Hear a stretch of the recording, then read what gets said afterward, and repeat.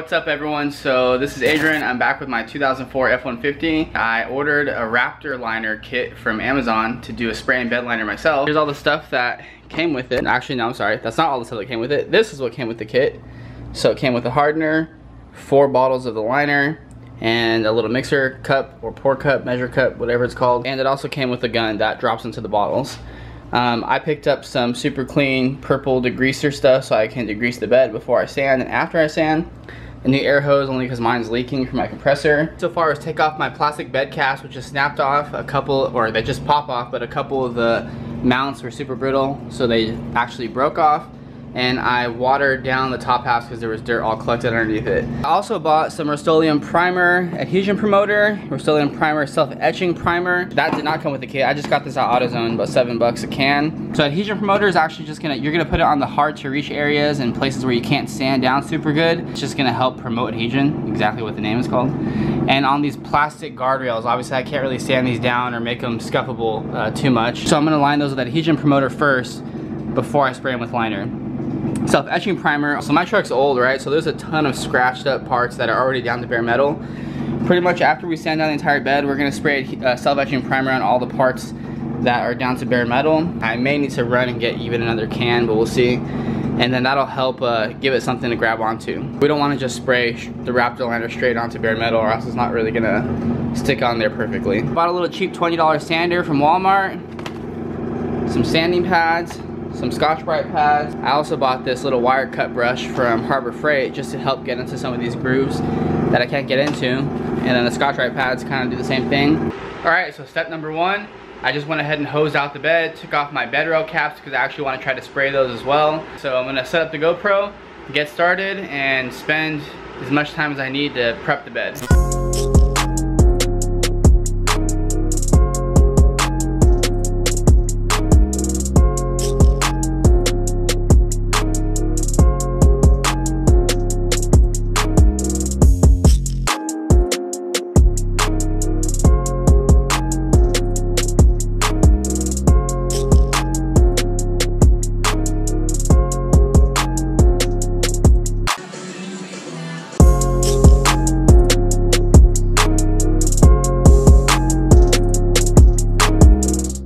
Use that little drill bit attachment with the metal brush, but I think that if I would have just used a piece of sandpaper in my hand first, I probably could have got to a lot of those areas as well. So if I were to do it again, I'd probably start with the orbital, hit all the flat surfaces, get everywhere pretty much that little thing can reach, and then after that just go to town with a piece of sandpaper, fold it in half, and use your hand. And I think that was probably the fastest, most effective method that I ended up using.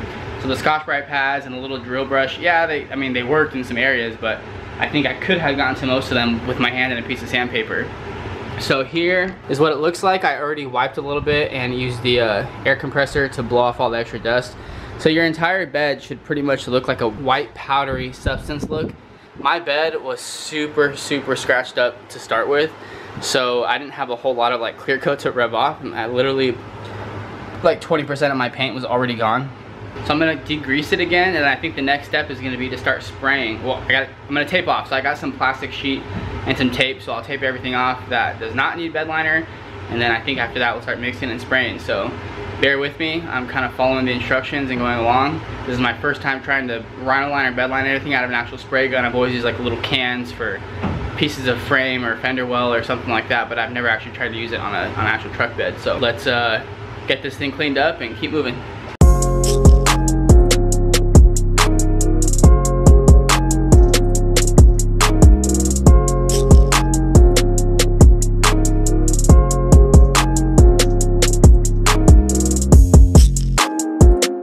So I pulled the truck back in the garage into the shade. It's completely dry now after degreasing it. I'm gonna go through and start spraying some of the self-etching primer, some of the adhesive promoter, and then let that dry. But first, I have a little part of my bed that the top is actually like flared out, if you can see that. So I'm just gonna take some pliers and see if I can bend it back. This is under the plastic cap, so it's actually pushing the cap out. So before I start spraying, I figured bend it back down a little bit as best as we can.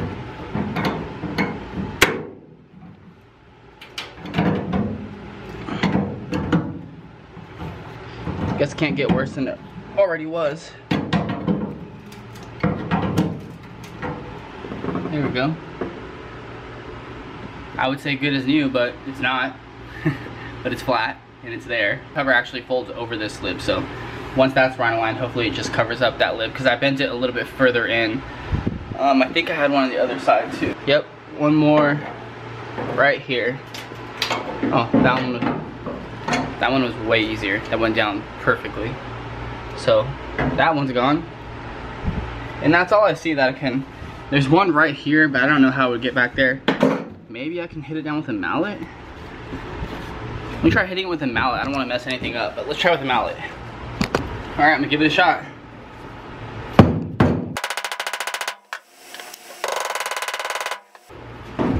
Well, it went down a lot more than I thought it was going to, considering I was just gonna leave it. Not too bad. If the bed was off of the cab, I could pull it back down, but that's not too bad. I don't want to get too crazy and save money on the BedLiner job and then break my back window, so I think I'm happy with it right there. So that worked out. All right, so I'm gonna get started spraying the self-etching primer and keep on moving along. I'm hoping to get this done in one day. I didn't want to have to split it up between 2 days. So I'll feel accomplished if I can get this done by tonight. I literally was shaking up the can of self-etching primer and I was getting ready to go to town, and then I realized I didn't tape anything off yet. So that would have sucked, just getting overspray everywhere. So I'm gonna stop for a second, tape everything off, and then jump to that step. So I got a little bit more work ahead of me.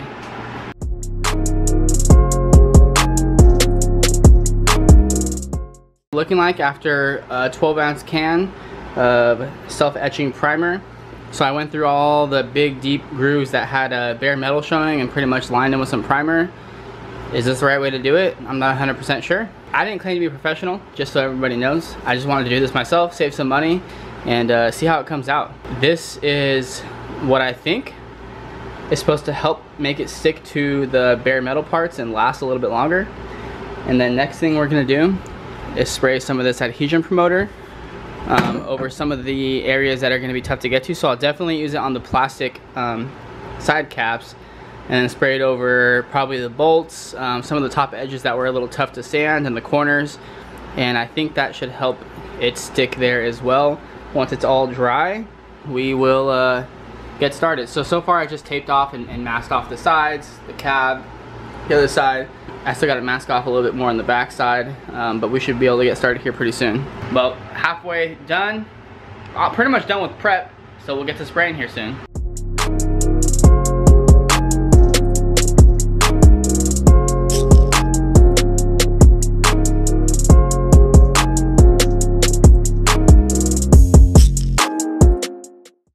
Oh my gosh, guys, what a super long day.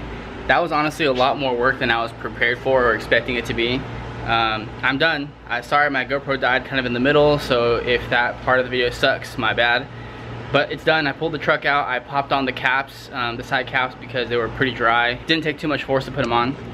So I pulled off the tape. It's sitting outside so it can start the drying process. But here's how it looks.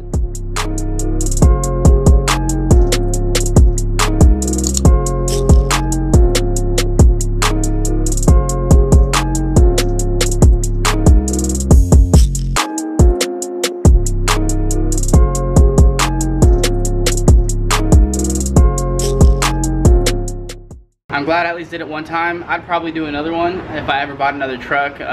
It really changes like the look of the truck, man. It made the whole back half look so much newer. Obviously a lot more functional. It's gonna protect the bed from scratches. Honestly, I bought a truck with a full functional bed because I'm going to use it, so it's nice just knowing that it's protected. There's something for us to go sit on, put some chairs back there, coolers, junk, whatever else. I think the cheapest you can get this done in town is like between $450 to $600. It was worth the saving. Picked up a few new tools, picked up some skills, and hope you guys liked it. If you guys have any questions about any part of my process, make sure you leave a comment below and I will try to answer it the best I can. Again, I'm not a professional, so don't take my advice, you know, 100%, do your own research and whatnot. But this was the Raptor Liner kit that I got off Amazon. Took about a week to get here.